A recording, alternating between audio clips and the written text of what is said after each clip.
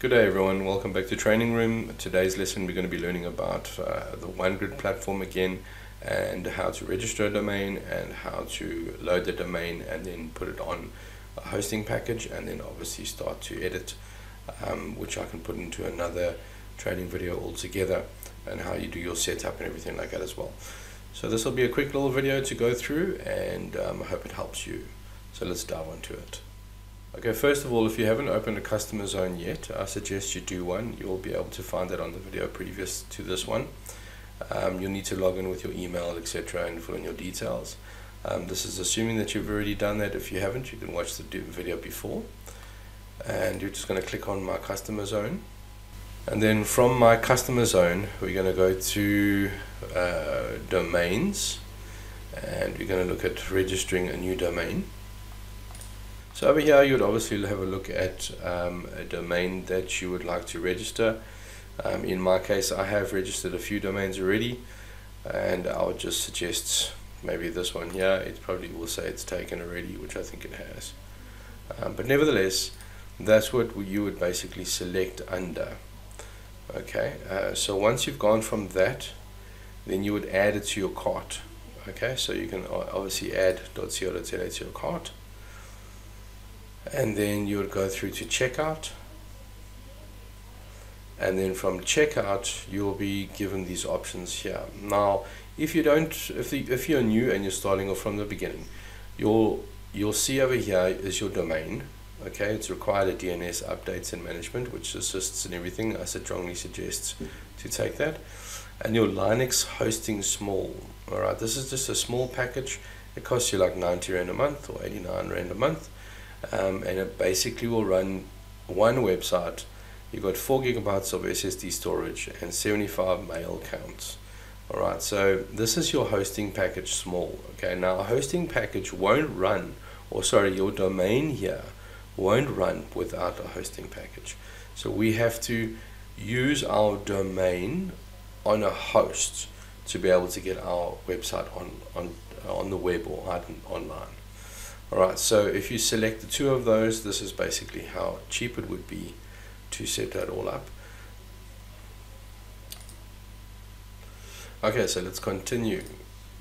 Okay, now you're brought to this page here, which is basically or essentially a review the order page, which you'll see over here. And it's basically telling me 119 Rand and 10 cents is what I need to pay. And then I'll push the checkout button and follow the prompts on how to pay. I'll more than likely do a payment through PayFast, which is a payment gateway, secure payment South African gateway, which I utilize all the time. For a matter of saving time, I'm just going to skip this part here and then let it load and do everything that it's supposed to do, and then I'll receive an email. Right, now I prefer actually to go through to the OneGrid payment or OneGrid platform dashboard. And what I'm going to do is I'm going to select the hosting package that I already currently have. And this is my DTS management hosting package. And what I'm going to do is I'm going to log into my cPanel.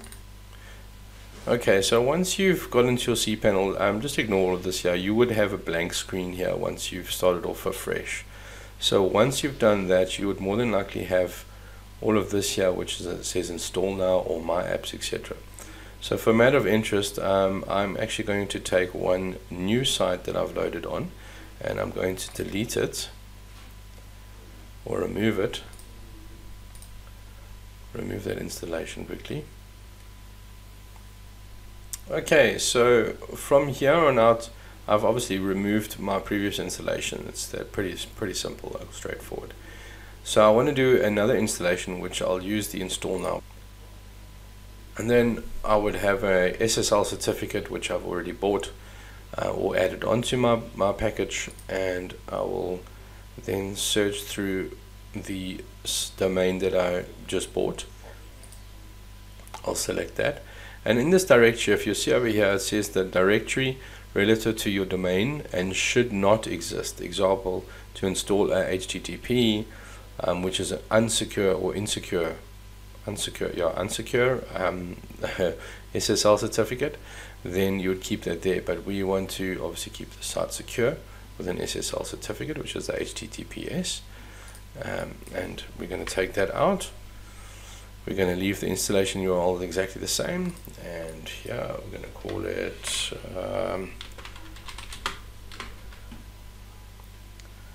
Cybersecurity Consultants. This is just another site that I'm busy building, or will be building again. Okay, and under the description you can put anything there. Secure your online experience, or whatever the case may be. Okay, just for an example.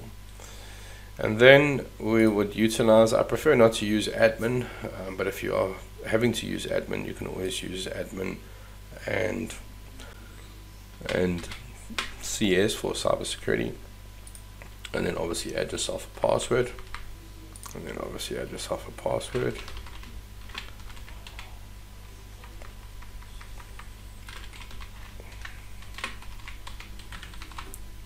Okay, and always put in your Gmail Gmail accounts or Gmail email accounts. In this case, I will just put my Westworks one and scroll down. You don't have to worry about anything here, don't have to worry about anything there. Advanced options, I don't think there is much. No, you don't need to worry anything there. And then that is pretty much it. So you can choose from a selection of pre-chosen themes which you can utilize for your website. However, I choose normally to miss that, and then I'd like to email the installation to myself. So I'll do an install. Okay, and there we go, it would be installed. There's your HTTPS and the domain you just registered, and your administrative account, which you can get into WP, which is your WordPress admin page. So that is pretty much how easy it is. If you want to obviously tweet it, if you have Twitter, send it off to Twitter and it'll go through. I'm going to go back to the cPanel. So go back to the cPanel, and that'll take you back to your scripts. And then you'll see there's my cybersecurity consultants, and you hit on that little icon, money key or man icon that's there, and that's it, you're in. I would have received an email as well that would have come through. You can also utilize that link there, and what I like to usually do is create a folder in your other bookmarks, and then obviously bookmark that in that folder for your login link, and also do the same for your installations for your cPanel, etc. as well. And that is pretty much how quick and easy it is to get everything up and running. Now your website is, as a matter of fact, online. There won't be anything there. If I go and click on there, I've right clicked and then visit the site. I've right clicked on visit site, and I've opened up a new pane over here so I can show you, and this would be it right here. There's nothing on there, and I think our next step would be to show you how we start setting up a website using sliders and then your address, contact details, contact pages, blog, etc., etc. as well. So I hope you enjoyed what we've gone through here, and for now that's me signing out, and we'll see you on the next lesson, which should be in a matter of days, or if not by this time next week. Thank you very much for your time.